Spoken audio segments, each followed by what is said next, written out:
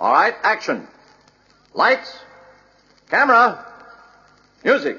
1, 2, 2, 2.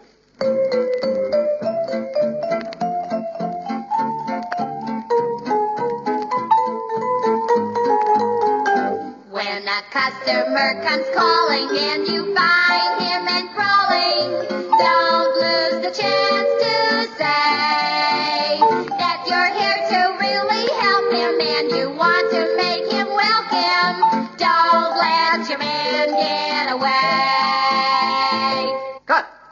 Cut.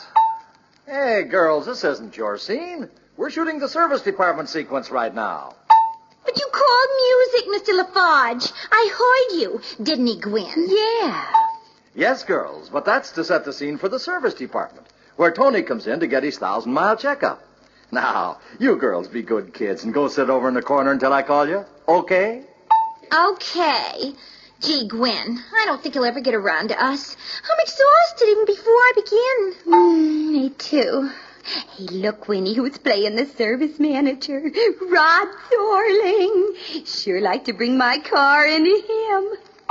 Now, Rod, as you know, the theme of the film is service customer follow-up, how to keep customers happy and coming back. This involves handling customers right at the 1,000-mile inspection, using service customer comment cards, and 30, 60, 90-day follow-up. And, of course, personal contact on delinquent customers, those who haven't been back. Mm-hmm. You'll see these ideas developed as we shoot the various scenes. Okay. Now, in this first scene, you, Rod, the service manager, greet Tony as he brings in his car for his 1,000-mile checkup. Okay? Yep. All right, let's go. Hello, Mr. Johnson. Here for your 1,000-mile checkup? Glad to see you. No, Rod. You've got to be more enthusiastic. Remember, this is your first crack at getting Tony as a regular customer. You've got to really make him think you're glad to see him. First impressions are lasting impressions. And if you don't sell your customer when you first have him, you'll lose him. Now, if you were a real service manager, Rod, you'd know that. Parts and service are a stable part of a dealership's business. Car sales may go up and down, but there's always parts and service to keep a place going. And it's the job of the service manager to hold on to his customers. Okay, let's try it again. Glad to see you. That's more like it. Okay, Rod, go on. How's the car running? Oh, just great. Oh, there's a few minor things, but nothing serious, I don't think. Well, our boys will make these adjustments in no time as they go over your car. Be sure to mention them to the write-up man when he takes care of you, though. Oh, there's no charge connected with them, is there? Not on a 1,000-mile checkup. Your car's under warranty until you go 4,000 miles or 90 days, whichever comes first. As I told you when we delivered the car, all you'll be charged for is the new filter element and the oil change. Cut. And you know, Rod, you must be just as friendly and enthusiastic to the used car owner as to the new one. As a service customer, he is just as important. In fact, more important. Now, in this scene, you welcome a recent used car buyer. He's coming in for a check on a little noise he hears in the engine. He's called the salesman who delivered the car to him 2 weeks ago, and he suggested he bring it in to you. This is your opportunity to really sell him on coming to you for service. You'll notice in the script, you stress the fact that your shop is conveniently located and that your prices are competitive. That's to keep him from going to the corner service station with his troubles. Okay, let's shoot the scene. We can't. You can't shoot? Why not? We can't find Charlie. He's the used car owner. He went out for coffee, and we don't know where he went. Coffee? You let him go out for coffee? Well, what do we got here, a ladies' afternoon tea? We're supposed to be shooting a picture. Well, Rod, I guess there's nothing for us to do but to go to that scene where you're talking to Tony. Okay. He's now had the car about 5 months, and he's come to pick it up after you've serviced it. Your car's all set, Mr. Johnson. You've noticed I hung a card on your dash. That's our service comment card. After you've driven the car a couple of days, we'd appreciate your sending it back to us with your comments on the work. Be glad to. Oh, where do I pay for the work? First time I've had to pay, you know. Cashier's office is right over there. While you're paying your bill, I'll see that your car's brought in. Cut. Now, Rod, we set the stage for the scene where you've received the return postcard from Tony. These comment cards are very important, as they let a dealership know from day to day what customers think about their work. Let's start as you're reading Tony's comments. Work on the car was fine. Price is much too high for work done, though. Think I'll take car someplace else hereafter. Cut! Ah, what a weak excuse. Writer! Hey, where's the writer? Here I am. What's the matter? What'd you put such a phony excuse in the script for? Price is much too high. Who'd go for that as legit? That's what all the service managers told me. I talked to a lot, and they all said price was the biggest complaint. Here, I'll play a tape and prove it to you. Listen. I think it's just purely that people do not realize how much everything costs today. Well, if he has agreed to have a few other things done, it isn't long before his bill is way up. And basically, that's what the people complain about is money. And listen to this one. I would say 85% of them, it's a misunderstanding where people paid more money than they felt they should have. But after you talk to them and explain it to them, then they see the light and then they're satisfied. See? That's what the men say. Well, it may be true, but you'd think as a writer you could think up something more ingenious than that.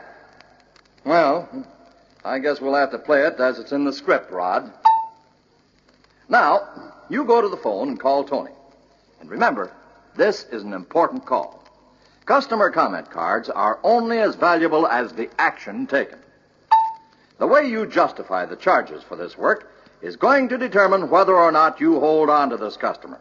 So be smooth. Right. Hello, Mr. Johnson. This is the service manager at Hometown Ford. I'm calling about your comments on the card you so nicely returned. Out of my way, out of my way. Gotta get this wall in here. What the? Hey, you stagehands! What are you doing breaking into a scene like this? We was told to set up this scene here at 2 o'clock. It's 2 o'clock. We're setting it up. But we're not ready for it. We're running behind schedule. Story, mister. Rules, you know. 2 o'clock setup. Okay. We set up. Oh, no. Well, all right. Let's play the scene in that set. Now, this is where we go into the use of the follow-up cards. Where's the girl who plays with you, Rod? Hey, girl. Here I am, Mr. Lafarge. Good. Now we can shoot a scene. We'll rehearse it first. Now, honey, you play the girl who keeps the 30, 60, 90-day follow-up system. Like the service comment cards, this follow-up plays a very essential part in maintaining a close relationship between the dealership and its service customers. Here's your files. In these drawers, you'll see all your folders where you keep customers' repair orders and make your notations as to how you're following up. You have to work regularly at this system every day. Otherwise, it's not worth anything. These are the cards you send out to those who haven't been in for 30 days. The second pile is for the people who've been missing 60 days, and the third pile is letters we send out to 90-day truants. It's a simple, uncomplicated system. In fact, many dealerships have high school girls operating the service customer follow-up. And yet, this matter of following up service customers is the most important part of this entire film. Because follow-up cards and letters keep the dealership's name in front of customers and remind them of what the service department can do for them. We've got to get it across just right. Well, Mr. Lafarge, if this customer follow-up system is that important, let me review it quickly so there's no mistake. First, I just file the customer's repair order in his specific folder after each day's business. And then these folders are filed alphabetically. Then every day, I review all these files to see what customer may not... No, you don't review all these files every day. I'm sorry I forgot to mention that the entire set of alphabetical files are equally divided by the number of working days in each month. Let's say there are 22 working days in July, for example. And you have 850 customer folders in your files. That would mean you'd only review approximately 39 folders each working day. Oh, I see. Actually, I'll be reviewing only a few each day, but each customer's file every 30 days. That's right. Now, what do you do with the files? Well, I'll look for the date on the latest customer repair order in that file. If it's 30 days old, I'll send the customer this 30-day follow-up card. If the latest repair order is 60 days old, I'll send out one of these 60-day follow-up cards. And, of course, I'd send a letter to those who are 90 days overdue. Good. Excellent. Then whenever I make a mailing, I make a note on the front of the folder. Like, for example, 7/15, a 60-day card was sent out. That way I'll always know what has been done to get this customer back. Yes, that's right.